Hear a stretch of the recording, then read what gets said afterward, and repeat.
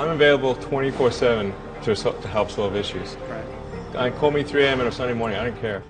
A cross-pollination of Thomas Edison and Tony Stark, Elon Musk. Were you a little naive when you thought I can easily build an electric car and a rocket? I didn't think it would be easy. Like I said, I thought they would probably fail. But you know, like creating a company is almost like having a child. So it's sort of like, how do you say your child should not have food? So once you have the company, you have to feed it and nurse it, and take care of it, even if it ruins you. Yeah.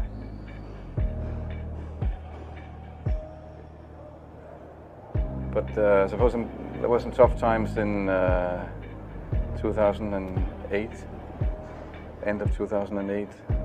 How did you get through that period of crisis? Yeah. Can we just break for a second? Sure, of course. Yeah. You want to wait a little while? Man, I sure hope it was worth it. Sure hope so. Pardon me? Sure hope it was worth it. It's everything. And I was borrowing money from friends to pay the rent. Well, I mean, Tesla really faced a severe threat of death due to the Model 3 production ramp. Essentially, the company was bleeding money like crazy, and just if we didn't solve these problems in a very short period of time, we would die. And it was extremely difficult to solve them. How close to death did you come?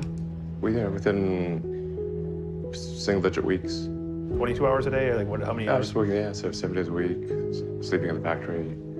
I worked in the paint shop, general assembly, body shop. You ever worry about yourself imploding? Like it's just too much? Absolutely. No one should put this many hours into work. This is not good. People should not work this hard. They should not do this. It's very painful. Painful in what sense? It hurts my brain and my heart. Where do you come up with your best ideas? Are you on vacation, or are you kind of just like in the middle of the night you wake up and start drawing things down? Or you know, sounds really cliche, but like the shower is probably like you know, wake up and go to shower in the morning. And I think actually what's really happened is kind of stuff is percolated in the subconscious. Right. And it's not really occurring in the shower, but you're kind of getting the results of last night's, you know, computation, basically. Right. Whatever area that you get into, given that, you know, even if you're the best, there's always a chance of failure. So I think it's important that you really like whatever you're doing. If you don't like it, life is too short. You know, I'd say, and also if you like what you're doing, you think about it even when you're not working. I mean, it's something that your mind is drawn to, and if you don't like it, you just really can't make it work, I think. When you had that third failure in a row, did you think, I need to pack this in? Never. Why not? I don't ever give up. I mean, I'd have to be dead or completely incapacitated. Starting a business, I'd say, number one is have a high pain threshold. That's it. There's a friend of mine who's got a good saying, which is that starting a company is like eating glass and staring into the abyss. Okay, that's generally what happens, because when you first start a company, there's lots of optimism and things are great, and then so happiness at first is high. Then you encounter all sorts of issues, and happiness will steadily decline, and then you'll go through a whole world of hurt.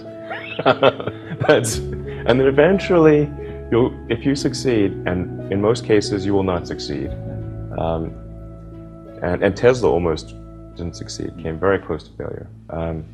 Then if you succeed, then after a long time you will finally get back to happiness. I think too is you got to make sure that whatever you're doing is a great product or service. It has to be really great. And I go back to what I was saying earlier, where if you're a new company, I mean, unless it's like some new industry or new market that, if it's an untapped market, then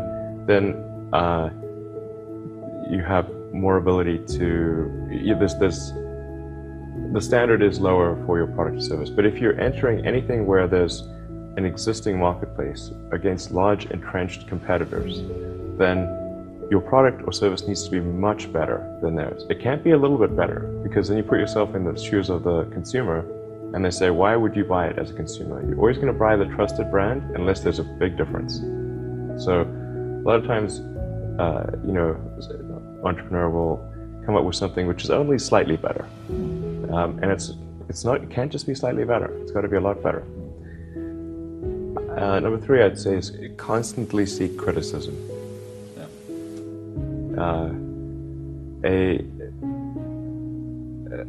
A well thought out critique of whatever you're doing is as valuable as gold. And you should seek that from everyone you can, but particularly your friends. Usually your friends know what's wrong, but they don't want to tell you because they don't want to hurt you. So lift you up, sort of. Yeah. So they'll say, oh, I would encourage my friend, so I'm not going to tell him what I think is wrong with this product. Yeah. It doesn't mean your friends are right, but very often they are right. And you at least want to listen very carefully to what they say. And to everyone, if you're looking for, basically,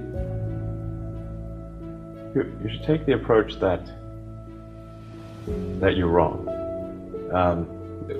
That you, the entrepreneur, are wrong. Your goal is to be less wrong.